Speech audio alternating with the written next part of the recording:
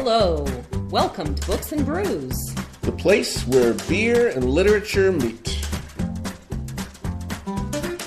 With your host, certified cicerone Michael Agnew. And Laura Mosica, author of the Bluebells Chronicles. Each month we invite a guest author to read their words and talk about writing while sipping beers specially paired with their work. Today's guest is poet Barry MacDonald. So sit back, pop a cold one, and dive into some books and brews. So I haven't said anything incriminating when I thought I was Thank goodness. So we're back for episode number 5. Episode number 5, Books and Brews podcast. Quick recap of who we've had. I don't know what I'm trying to say here even. So, episode number 1 was Lauren Nemi. Episode number 2 was Toussaint Morrison. Episode number 3 was Bob Miller. Episode number 4 just went up this month, in August rather, I shouldn't say this month, was Catherine Kaiser. So we have had a storyteller, spoken word poet and musician, a magician and author, and a poet. And today we welcome Barry MacDonald, who goes by the stage name, Tekkan. author name, Tekkan. And I suppose first, how was your month, Michael? Still crazy busy. I am getting up to the crunch point right before tour. Right. I leave for tour in 10 days. Well, 10 days from when we record this. Yes, and so August 15th. And these last 10 days are crazy because I have to finish all the paperwork for tour. I have to finish up rehearsals. I have to make advance calls to all the schools. So it's like an insane bit of work trying to get geared up. Yeah, how many colleges do you have lined up this year? I think it goes up and down, doesn't it? It does go up and down. It's a pretty good year this year. We've got about 3 weeks. 3 weeks-ish. Okay. 2 crews, 3 weeks-ish. It's a lot of work. Well, I'm sort of in planning stages too, as I keep mentioning every month, I'm making this trip to Hawaii to see my son. And Barry, that's the son you saw in the photograph on the wall. He's lying down in Oahu, Hawaii. And so I kind of had a monkey wrench thrown in the works when Hawaii went and changed the law on me. What law? The law that says that apparently 90% of Airbnbs are illegal. Oh. Apparently the owners were unaware they were illegal. Oh. So I'm not really clear if they were or if they suddenly became illegal, but all of a sudden they're all afraid to rent to anyone. And so you're going to be sleeping on the streets? Boom, boom. On I the just beaches? kept getting canceled. So I had a very stressful day scrambling to find accommodations 3 weeks before I fly out. Yeah, I bet. So that would be rough. But I have the accommodations done, and so I just need to rent a car and decide what I'm going to do on the days my son is at work. I mean, I don't know what this working for a living thing is, but he's insistent on doing it. Yeah. So, yeah. How about you, Barry? How's your month been? Oh, it's been busy. I have business meetings coming up. And I've got a host of articles to process and edit and publish. The life of a writer. Right. It's a lot of juggling. And we always do our read of the month. Is it possible that once again you did not do your homework? No, but I did not do my homework. But I've been thinking a lot about a book that I read a while back, and I can talk about that one. Speaking of which, I got The Baron in the Trees that you talked about. I haven't gotten very far in it, but it's pulled up on my Kindle. Awesome. So anyway, what book did you think about? So it is a book called Death by Water by a Japanese writer, Kenzaburo Oe.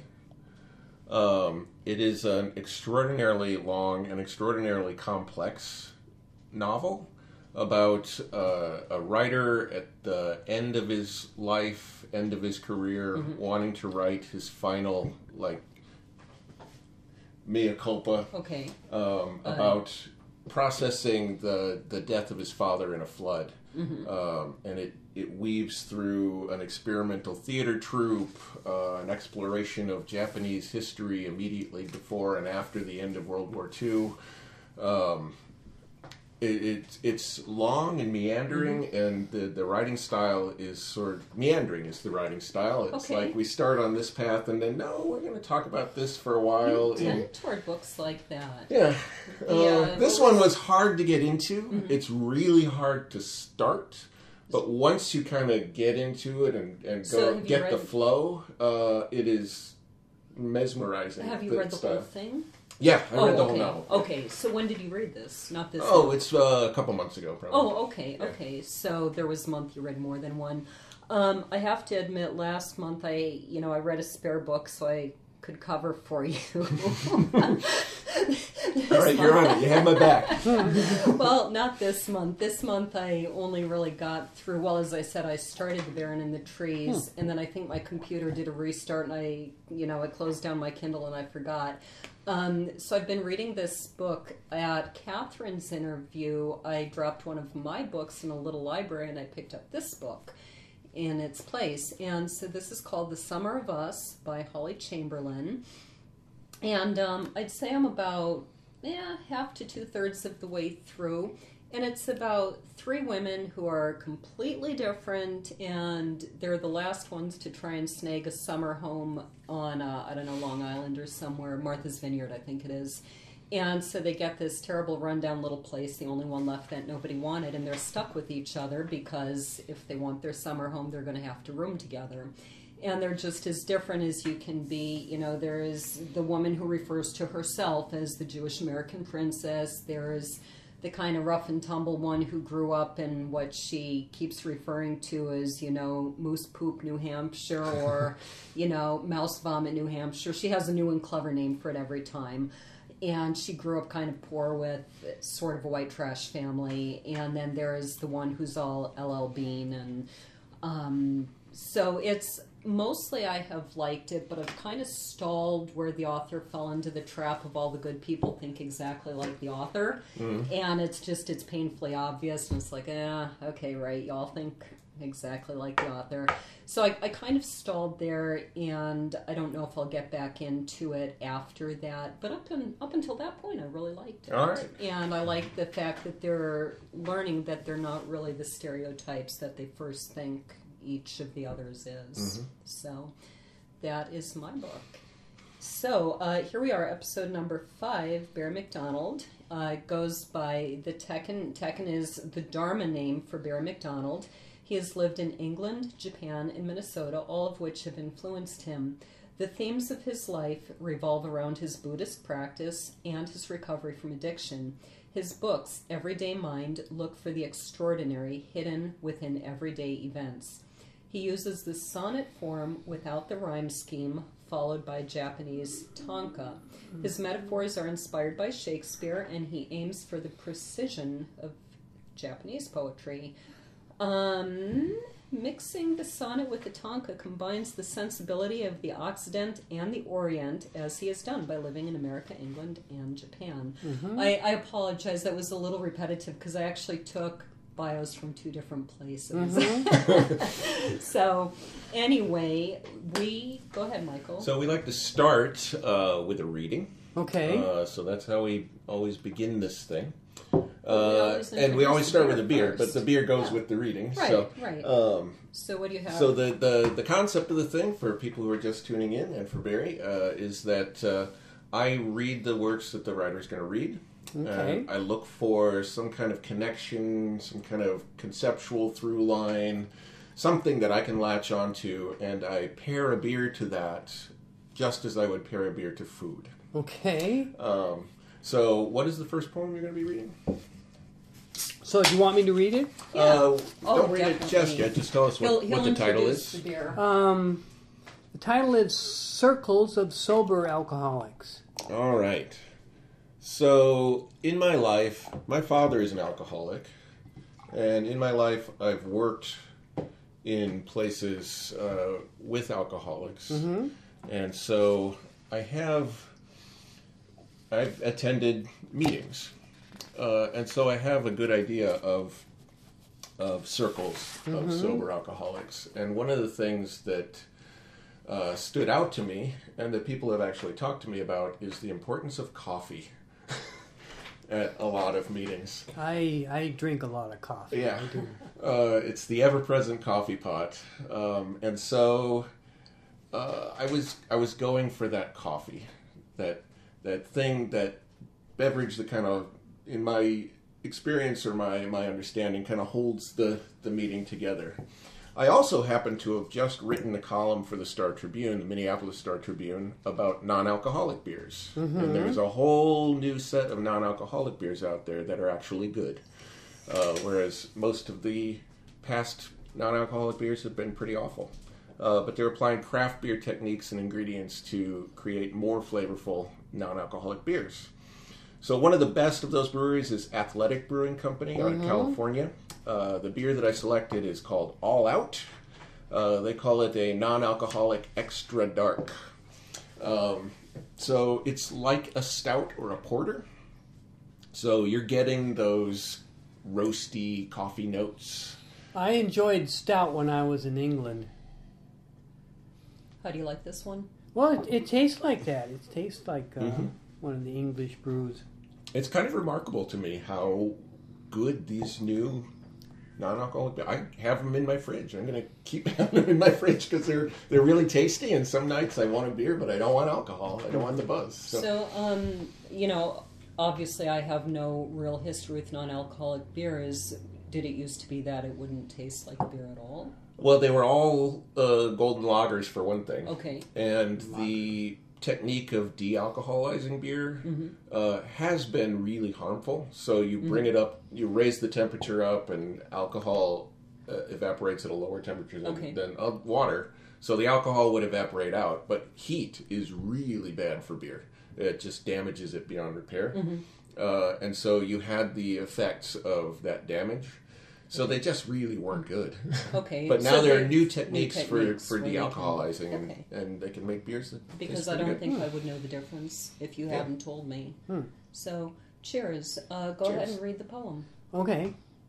Circles of sober alcoholics. Come with a story and take your turn as one of us welcome within the circle, meeting every morning for an hour, and when we're done we'll dispense to our lives with a renewed sense of purpose, because it's not about beating the obsession with alcohol for most of us, but about living differently, finding confidence, discovering the inspiration to be useful and productive. And once in a while I'm pleasantly surprised because I realized how much I've changed from the miserable drunk with a splitting head to an optimist exploring today. It's our purpose with stories to encourage those obsessed with drinking, to show it's possible to overcome the urge to drink. Very nice. So, let's see. First off, we're going to start not with the poem itself, but with more about you and poetry in general. Define some of the terms in your introduction. What is a sonnet? And what is a tanka for those who don't know that? Which well, probably there are Italian styles of sonnets and the Shakespearean style. And I fell in love with Shakespeare, so I follow that style. As a general rule, I'm correct, I think, in saying that every sonnet is 14 lines. 14 right? lines, 10-syllable lines, with a rhyme scheme, which I dispense with because I think it's sort of a Houdini trick that sonneteers impose upon themselves. And if you try to follow a rhyme scheme, you have to skew your grammar and your meaning to fit this scheme. And I prefer an uncluttered, unconstricted poem. Now, I'm going by memory, but how many sonnets are there? There is the Spenserian, and some of them have two names. So there's the Spenserian, there's the English, and the English is the same as the Shakespearean, right? Right. Spenserian, is that I think stands on its own because there's also the Italian sonnet? Yeah, there's the Italian Petrarchan style. Right, the Petrarch. And the rhyme scheme is different. So, right, and usually that's what differentiates them is the rhyme scheme, right? Right. What is it about the Shakespearean sonnet that really appeals to you? Well, it seems to break down in the quatrains, the units of four. Mm-hmm. So And that's what you take for your poetry. yeah, I often follow. It's sometimes I break down the quatrains, the meaning in the quatrain, and shift accordingly. Okay. And But sometimes I don't. and you've said that part of what you like about the sonnet is that it tells a story. It can tell a It story. can, right? Yes. Okay. And I take it yours usually would tell a story. There are often narrative Okay, ones, okay. but sometimes I'll just play with an image because I like the image. Mm-hmm. And that's one of your poems coming up, and I commented on that, which because you read my notes. It's like you got the trailer for this interview. How did you get your start in poetry? Well, I guess the urge to write poems came when I was in Amsterdam at a train station and taking a ferry over the channel, and I read Shakespeare's sonnets there. So how old were you at that point? I was 19, Okay. 18. I was going to school in Oxford, England. Okay. Took a break, and I just loved the way Shakespearean sonnets were a puzzle that you had to figure out. And had you ever read much poetry before that? No, I hadn't, but that opened my eyes. So Shakespeare was the first poet you read, and Right. And do you think that's part of why he appealed to you so much, or do you think if you'd read many other poets, he still would have really drawn you the way he did? I don't know. It just was the way it happened. The way it was. Your father was a prolific writer, and he held advanced degrees in philosophy, right? Right. Tell us more about him. You were telling us a little before we started. He was a interview. Congregationalist minister who was very serious. And when he was young, he 12 or something like that, he actually gave a sermon in this country church in Melbourne, Australia, and they called him the Little Minister. And he took his Christianity very seriously, although he didn't believe in the theology of it all, and that's complicated. That is very complicated. It's very complicated. It seems contradictory, but... Yes. And he came to America to get an education, and he cast a very large intellectual shadow over me, which I had to outgrow. And he believed in the God of reason.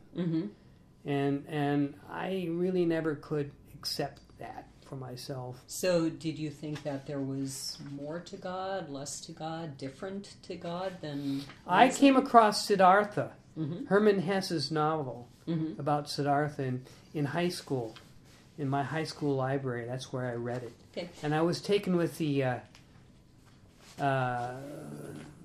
power of meditation that was presented. Now, he had you read quite a number of books before you went to work for him, and I just, that's probably too much to get into it, but I want that list of books someday because I think it's a powerful list of books by some of the great thinkers of the world. What were some of the books? Well, one was I'm Will curious. Will and Ariel Durant's You didn't do your homework History and of read this Civilization, which Will Durant and Ariel, his wife, were survey historians. So they laid out the entire history from Sumeria on Egypt and went to the east, and it ended up about just after the Napoleonic era. And then, in addition to that, my dad had 40 volumes of American statesmen. It covered Ben Franklin, Thomas Paine, Samuel Adams, John Randolph of Roanoke, 40 of them. Abraham Lincoln was among them. Is And each so book devoted to a different... Yes. Okay. Teddy Roosevelt wrote one of them. Henry Adams wrote another. And there were a wonderful introduction to American history, which is separate from the modern way of looking at history. It was an early 20th century, 19th century look at America, what Americans thought of themselves then. So, fascinating topic. Years ago, I read transcripts, I believe it was, or at least a book on the debates between Douglas and Lincoln, and it was quite surprising. It was amazing that they could transcribe a whole more than an hour-long speech and do it exactly. And it was as it was interesting to happening see, without right, recording right. devices of any kind. It was interesting to see, too, that, well, how little we really know of history when I went in and read their words directly, and that's a whole different story. We are given a version of history. We definitely are. Which I think should encourage people to do a whole lot more reading on their own and look into some of these sources. But tell us a little bit about your personal craft of poetry. In the world of novels, we have what novelists, writers refer to ourselves as plotters and pantsers, which means some people write out the whole plot and then follow their outline. Some people fly by the seat of their pants or write by the seat of their pants. And I think in the poetic counterpart would be the daily discipline and planning versus waiting for the muse to strike. And I think when we talked to Catherine, she said she's more of waiting for the muse, a little bit more on that side. Is that fair to say? That, she also said she used prompts. Right, she uses prompts. To sort of stimulate the muse, if you will. Yeah. So which are you? Well, I write every day, and I have a routine that builds up to it. Mm-hmm. But I think I've acquired the capacity of maybe a photographer who's always looking around me for some inspiration. And that can strike at any time. It can strike in the middle of the night, on my way to a meeting or to my office. I'll catch an inspiration. That's the thing. I want to catch the inspiration like a bird in flight. You just catch something. Mm-hmm. I can make something out of that. That's what I say to myself. So I have the discipline of coming in and writing every day, mm-hmm. but I have to have something to come in with. Mm-hmm. So, what kinds of things give you inspiration? Well, it was. Remember that last February when it was very, very cold? Yes. And then the next day, it rained. And I was pulling out of my driveway, and there's an apple tree by my driveway, and I looked over and I saw hundreds of drops hanging from the little crooks of the apple mm-hmm. tree. And it was beautiful. Mm-hmm. And I can make something out of that vision of the light glistening in all those drops. It is a lovely vision. And I want to read the poem now. So when something like that happens, presumably you were on your way to work. Do yes. you just stop and write the poem, and if you're late to work, that's okay. But you're sort of your own boss, aren't you? I am my own boss. I set my own schedule. So you can't fire yourself if you're late too often. That's right. I set my schedule. Okay. But sometimes I just have to write a note because mm-hmm. I've got other things I got to do. Okay. I'm also driven. I got one thing to do after another. Right.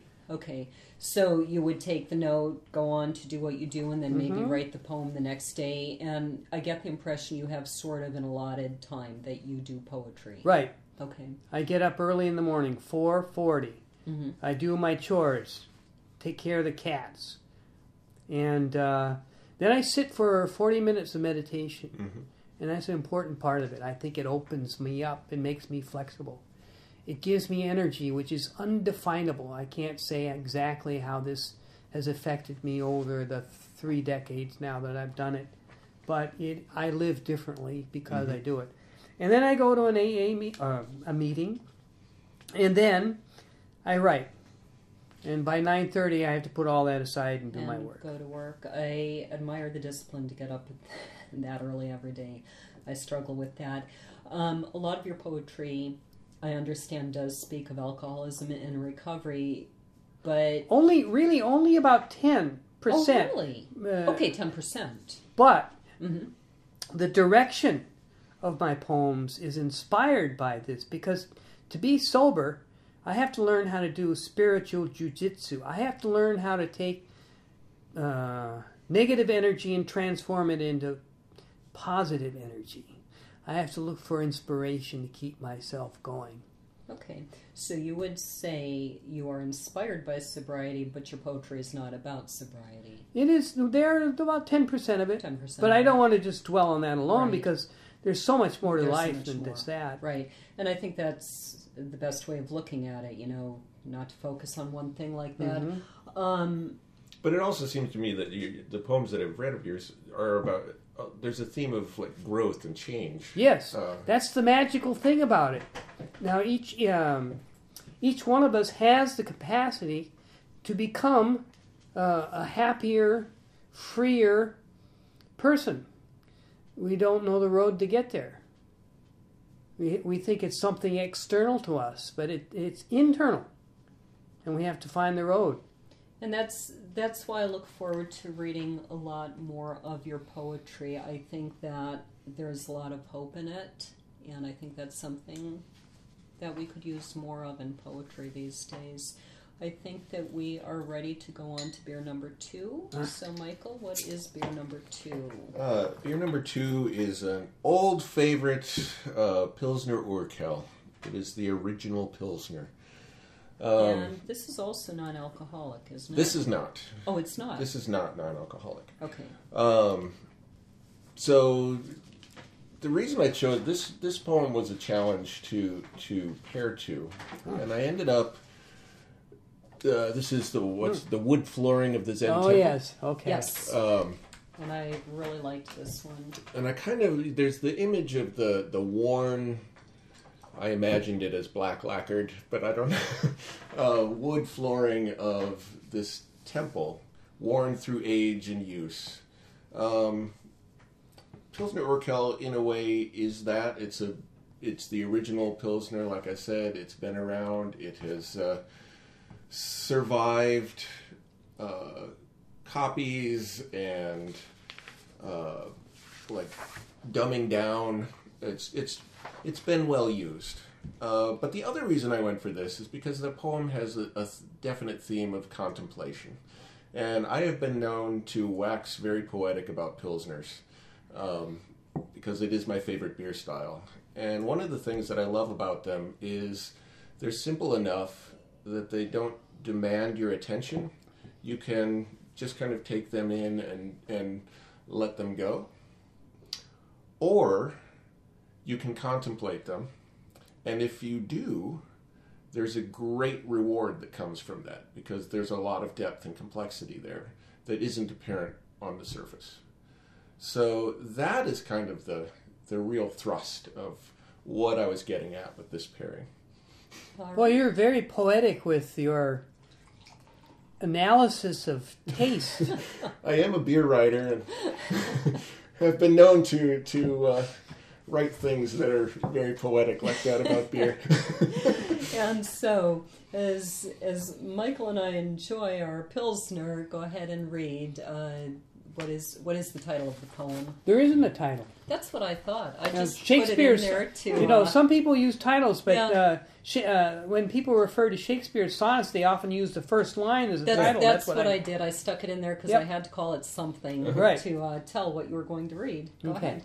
So, the wood flooring of the Zen temple was old, and the boards were worn by the feet of generations, and they creaked underfoot as we walked mindfully, as the flooring was unsteady, and sitting in the hall listening to people walking engaged me as we practiced quiet watchfulness, because the stepping was impressive, and as I'm practicing quiet watchfulness today, I realize how much of my mind resembles the flooring of the temple, worn with experience into patterns. As I'm sitting in the hall of my mind, listening, I enjoy the morning sun.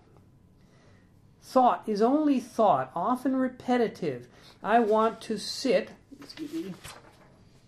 in a sacred place, absorbing magical emanations. Very beautiful. So that image of the floor in this just really sticks with you. Well, the temple's name is Hoshinji, in the city of Obama on the Sea of Japan, 100 miles across the island from Kyoto, where I lived. I started out by going there. I would arrange my schedule. I would teach for like crazy, morning, evening, afternoon, for 3 weeks, and then I could take a week off at Berlitz, where I worked. Mm-hmm. So I drove across the island, and I could go there for 7 days of meditation. And they would have these sessions, what they call them, and they would last for, from 4 o'clock in the morning and they go till 9 o'clock at night meditating. All these endless periods. And I started out driving a big motorcycle. Then as I went into it, I went to a 50cc scooter and drove more slowly. And that's the way Zen practice is, actually. You go slower and you absorb more of your surroundings. But it's every motion in the week almost is scripted in silence, where you do a certain thing at a certain time. This is at the temple. At the temple. Okay. And everyone's serious, and there's very little talking. And there was a place to sit and watch and rest in between periods. And I would just starting a session is like ascending a mountain, a very high mountain. You're walking up it. You're not scaling with ropes and things. But about 3/4 of the way through, the weariness wears off, and you're just picked up and carried along.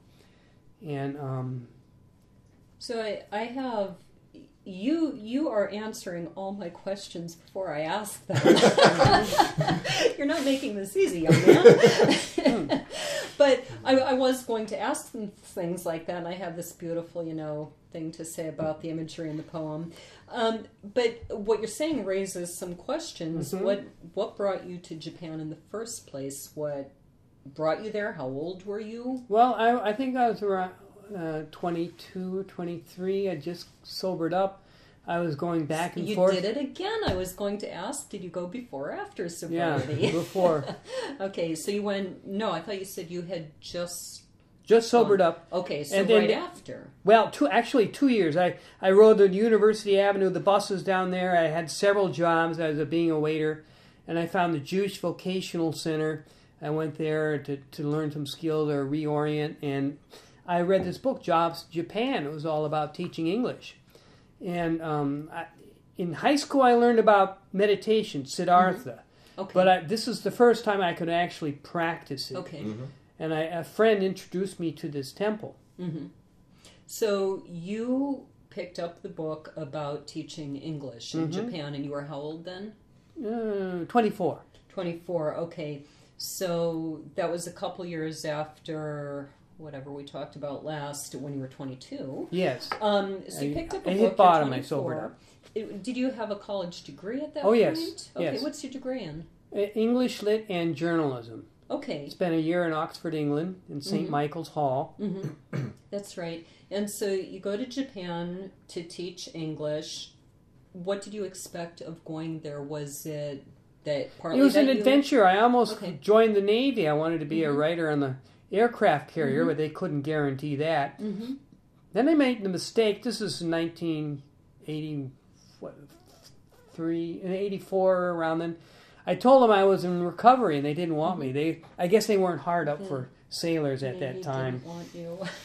So I decided to go to Japan instead. Okay. But you were hoping to get more involved in Buddhism there, or was that just sort of a side No, effect? it's just something that happened. Okay. The seed was planted, and Okay. as soon as I saw the opportunity, I wanted to find out what real meditation was like. Okay. How long were you in Japan altogether? 9 years. 9 years? Wow. Yeah. I didn't realize that. I was thinking a couple of years. Oh, no. So I came back with a wife and 2 kids. Every time I move, I double the number of kids I have.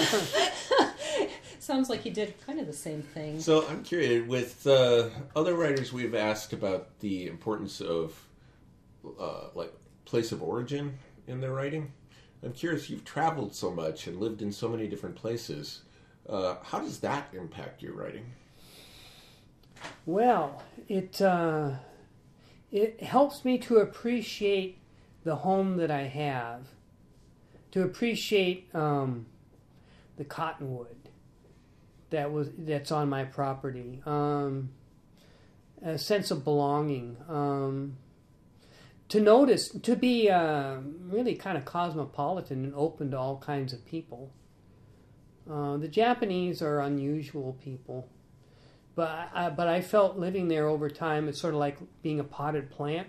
You can't put your roots out very far because it's a different culture, and it's so my travel has made me appreciate home.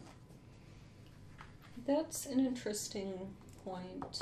I mean, I've spent my life traveling too because I grew up in the military, and I don't know, Minnesota's very cold, and Yes. I'm not appreciating it. I'm kind of missing the Pacific Northwest. Can you tell your listeners, how do you define Zen and Dharma, and what do these words mean to you? Zen is a subset of Buddhism that grew from China. It's what's called, there are two. There are the Theravadan, and which is Southeast Asian, and Mahayana, which is called the large vehicle, which came through China, Tibet, and over to Japan. It's maybe more technical than you need, but Zen is a radical simplification of the elaborate trappings of Buddhism in general. And I like to think of myself just sitting quietly, letting my thoughts come and letting them go. That's my practice, as if my mind were a bowl. It fills up and empties with thoughts, and I don't try to grasp my thoughts or wrench them away. So I adopt the posture of Zen, which I'm going to do right now. Don't fall off the bench. No, I won't. Cross my legs straight. Can you describe this posture? Well, my legs are, I sit lotus. I sit the lotus position. Not everyone sits in this position. There are other positions. But the posture like this allows me to watch the operation of my mind and just let it be. So that all that is happening are my thoughts and feelings. And if I'm going through difficulty, I don't run away from it. I just let the thoughts percolate, come and go. And that's the practice. And when I'm not sitting in the posture, my thoughts come and go as they normally do. I was teaching a meditation to a group of kids once, and after a small bit of time, we talked about what happened. She said, nothing happened. She wasn't noticing her normal thoughts. She wasn't listening to the birds and thinking that was anything special. She wasn't seeing what her thoughts were. But Zen is all about noticing, just How noticing. old was she? Oh, she was a teenager, 13 or so. Okay. So a little young still to start thinking about the beauty of the birds. She was probably thinking who texted her today. And Right. And not thinking that's anything special. Right, but right, we can never escape the trajectory of our minds.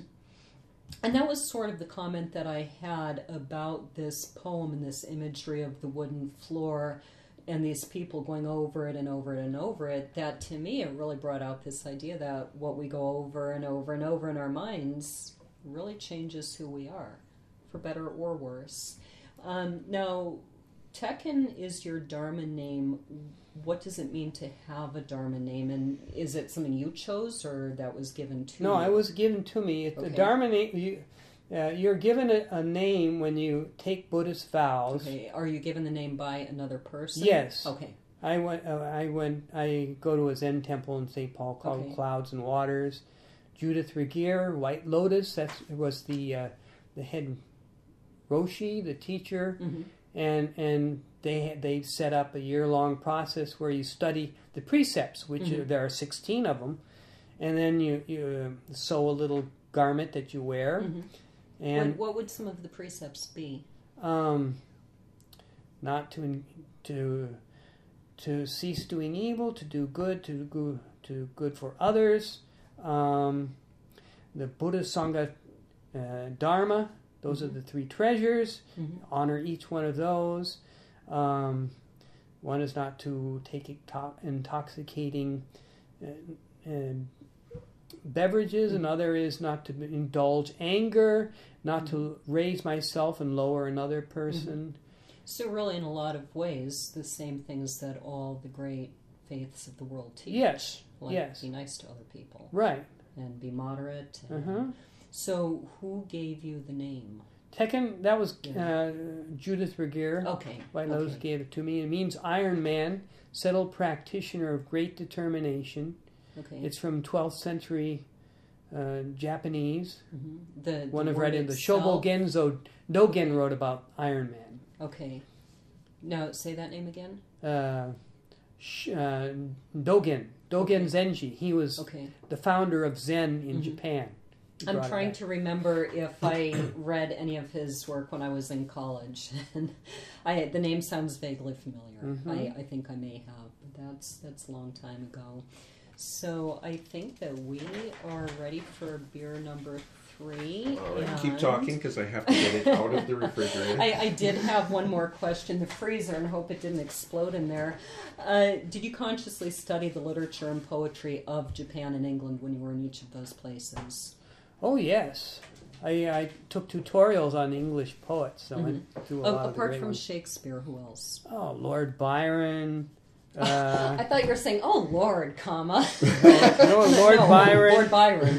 Keats, Wordsworth, Shelley, Carlyle. Okay, so quite, apart from Shakespeare, who would be your favorite of the English poets? John Keats. Okay, why? Well, he's sort of a tragic figure, and he appealed to me. Lord Byron too. I'm rather drawn to Lord Byron for several reasons. What about Japanese poets? Matsuo Basho, Yes, Issa, I and know him. Ryokan. Yeah, Not personally, but yeah, Matsuo Basho. he's one you stumble across quite a bit if you look at Japanese poets at all, I think. Right. Yeah. Okay. Busan's another one. Okay, and are any of them modern? I think They're older. that's what I thought. Yeah. Okay. I think we're ready for beer number 3. All right, so beer number 3, we're back to a non-alcoholic beer. This is a different brewery. This is a brewery called Well-Being, brewing out of St. Louis. And this is, they call it Heavenly Body Golden Wheat. This poem is about, like, overcoming those nagging negative thoughts that flow into your head in the middle of the night and keep you awake, and the light on the other side of that, if you will. And so I was looking for that other side. So I wanted something that was light and golden and refreshing. Light. So this is, as I said, a golden wheat beer. And it is all of those things. And there's some orangey notes in the background. It's just like sunshine in a glass, kind of. It is a lovely color. Go ahead and read. Well, that just what you said, though. It is like sunlight. I love sunlight. Okay. Like a basset hound with droopy skin and ears, baying so mournfully at the moon and disturbing my sleep, I've tossed about with worry. And during the day the hound gets his teeth into a rag and won't let go, no matter how I pull to free myself from cogitating over offensive words. And it's useless to ruminate with sad eyes, with my hound's head between outstretched paws on the floor, because wherever my thoughts go, my paws are sure to follow. So I've learned to throw the dog a bone, to let myself chew joyfully on projects that channel enthusiastic energy. When I'm searching for the appropriate words and images to fit an emerging line of thought, I don't know my tail's wagging. I really identified with that, the basset hound and gnawing in the night, because that's when I wake up and like just ponder things that I shouldn't be pondering. Right. Ruminating is how useless. you should have responded to someone. And yeah, I love the image of the basset hound in this poem. It reminds me of a little stuffed dog I was given years ago, which of course got named Count Basie, Basset Hound Basie. And that's, there's that saying about, you should be nice to me because I'm a writer. I've never heard that saying. Well, it's something to the effect of, watch out, I might write you into a book. Or, if you had wanted to be portrayed differently in my book, you should have acted differently. So, yeah, the person who gave me that dog was one of the very interesting stories in my life. And I wouldn't write it to be mean. It's just an interesting story.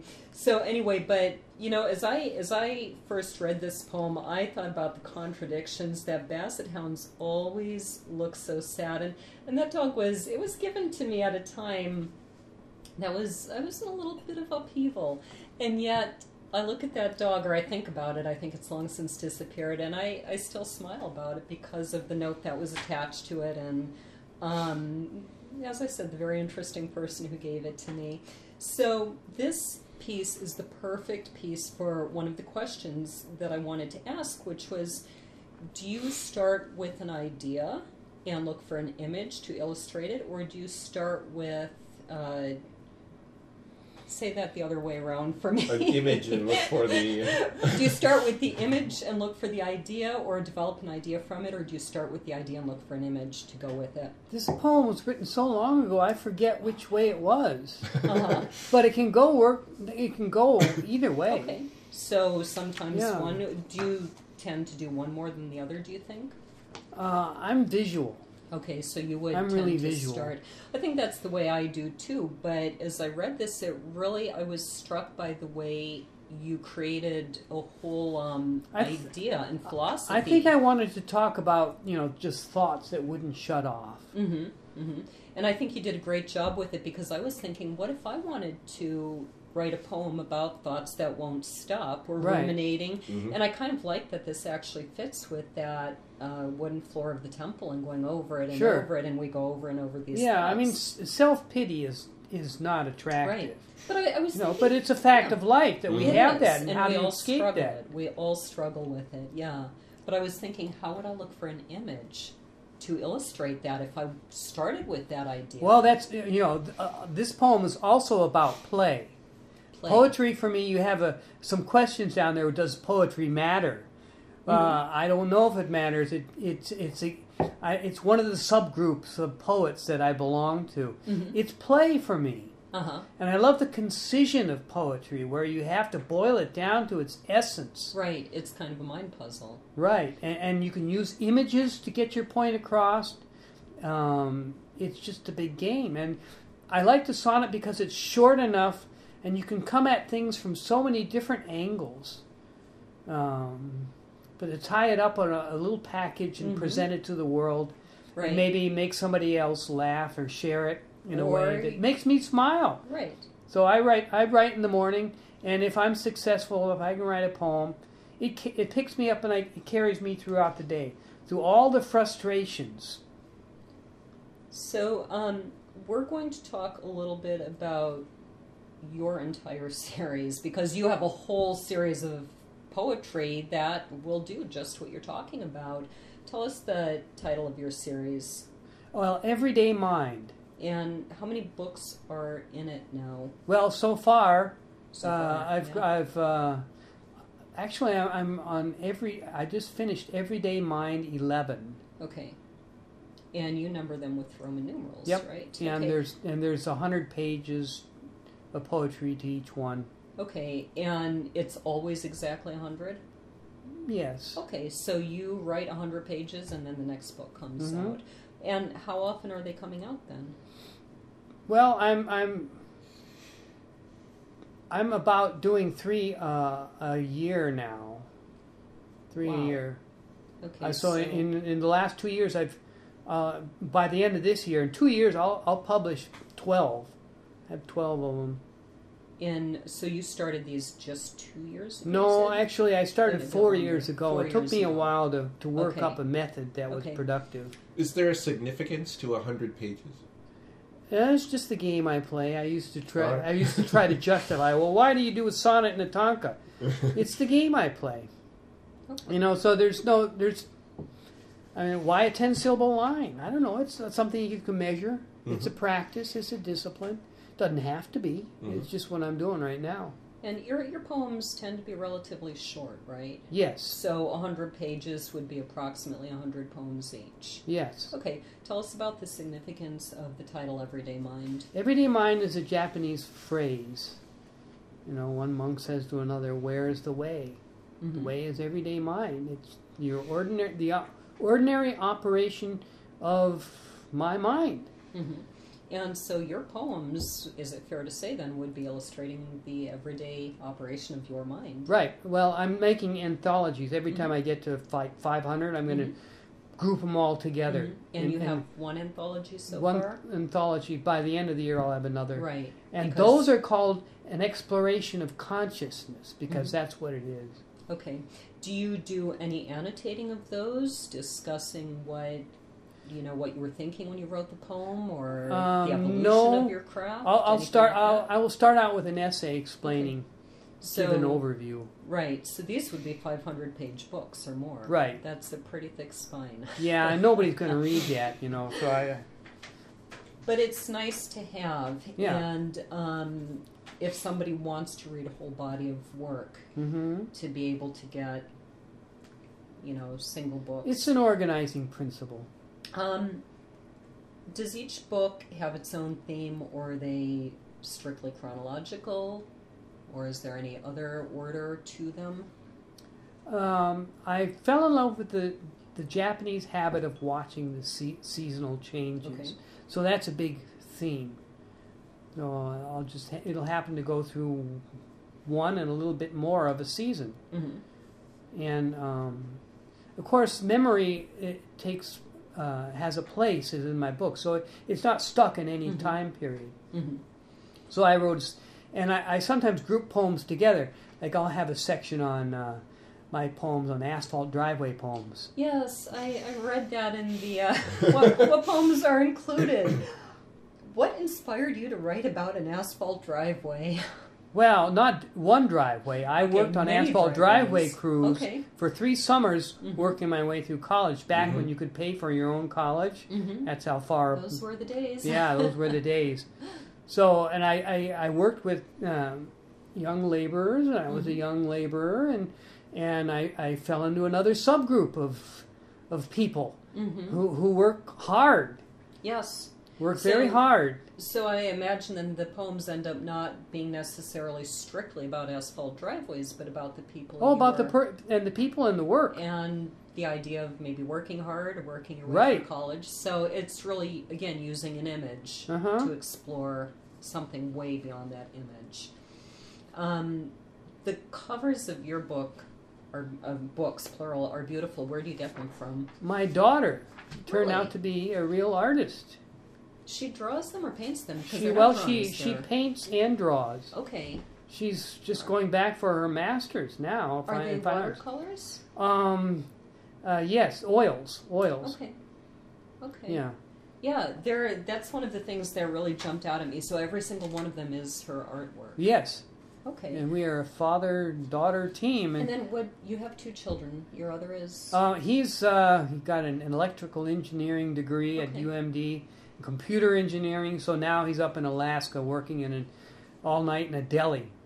Don't ask me why. And he wants to go back to culinary school, and either in Hawaii or New York. He hasn't decided yet. Change of passions. Yes. Yeah. Well, he doesn't want to do code. Yeah. Code is in programming. Yes. Yeah. Well, we are getting really close to the wrap-up. Any last words about your Zen practice or sobriety? I mean, it seems like they really go together well. I would just like to meet people in the poetry world and find out what it's like to meet other writers. Oh, well, how long have you been involved? Because I met you, 3 years ago, maybe? 4? No, it was just last year I started going to the readings. Oh, it hasn't been that long. Recently? I have a writing group in Stillwater. Okay. And but I know you from Barbaric Yop, right? Yep, that's where I started, the first group. Okay, yeah, that's the first step I took into the world of poetry, too. Yes. I was studying and writing before that, but that was the first time I ever actually got up on stage and read any of my own work. So, yeah. Well, any final thoughts? Where can people find you? Like in the internet world? Internet world? I guess Facebook. My Facebook page, you can find my page under Barry MacDonald, MAC, or maybe Tekkan. But you can find me there, and I'll have my books posted. links to them. Okay. Yeah. Do you keep the links up on your Facebook page for the public to see? Yes. Okay. Is it a link directly to Amazon? Yes, it is. Right to the page. Okay, great. So, and those links will also be on our website. Michael, where can people find you? You can find me at aperfectpint.net and on the other socials as aperfectpint. And we also have, you have to tell them every time. Okay, I can never keep track. Booksandbrews.net or on Instagram, booknbrews. So book singular, the letter N, brews. Yes, and you can. Where can they find you? Well, I'm unfortunately very easy to find, or fortunately, depending on the day, because there aren't that many Laura Vosicas in the world. Excuse me. I am at several links will take you to the same site, lauravosica.com. I can't believe I can't remember my URL, bluebellschronicles.com. I think it used to be Bluebell's Trilogy, and I think that will also take you there. I am on Instagram and Twitter, and I think I'm pretty much Laura Vosica everywhere, or Laura_Vosica at Facebook. It's facebook.com/laura.vosica.author. And let's see, Barry, we have your links. What upcoming events? Do you have any coming up? Well, I'll be reading at Bird's Nest Poetry and Egg Roll Cafe. Okay. But that'll be in just a few days. Oh, okay. So that'll will have happened by the time this goes up. Yeah. Right. Yeah, although Bird's Nest Poetry does happen every month. And what is it, the third Sunday of every month? It's the final Sunday of every month. Final Sunday of every month. Okay. So, but you said you're not the featured reader Not this time, but... Okay, but you're doing the open mic afterward. Okay. I think I got there too late to sign up for open mic last time. Michael, do you have any events coming up? I do not. Oh, okay. Well, you do. Simple enough. You have all those. None that anybody right, can go see. Unless they want to follow you around the country. I have coming up, and actually, Barry, aren't you involved in this? The anthology that Gabriel's Horn just put out. Yes, I'm doing that. Yeah, the anthology is called Startled by JOY, and it is a collection of new poetry in classical form. So, Barry, do you have 2 poems in that? I think you have 2. Yes, I have 2. And there was another one of yours that I really liked and wanted to include that you submitted, but I couldn't think how to make it fit the theme of joy. So there is an anthology coming up for American history, or, Legend and Lore of America, something like that. Oh. Because the poem's about John Henry, right? Yes. I think so, yeah. Anyway, the Startled by JOY poets, and they'll be doing the reading, and then there will be an open mic, and we have the one at Egg Roll Queen Cafe. That will be over by the time this airs. But then we have another one coming up Sunday, October 6th at the Troubadour Wine Bar. Where is that?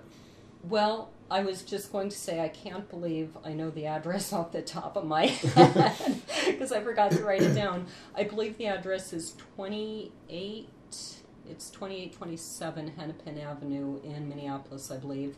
And that is Sunday, October 6th, 5:30 to 7:30. Are you going to be at that one, Barry? I'll be there. Okay, so we have a few poets at that.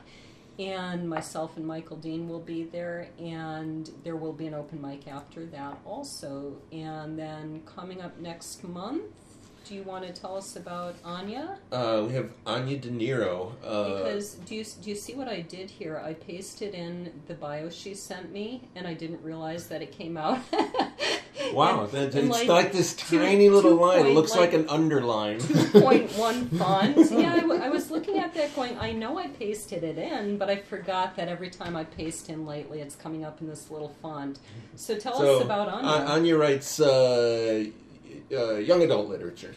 Okay, so she will be coming up next month, and I think she's just got a book just released. Right, or just about to be released. I think by the time her interview goes up, it will be out. So thank you very much, Barry. And that's it for episode 5 of Books and Brews podcast. So thank you shout again. out to, we forgot to update how many subscribers and listeners we now have. 100 million.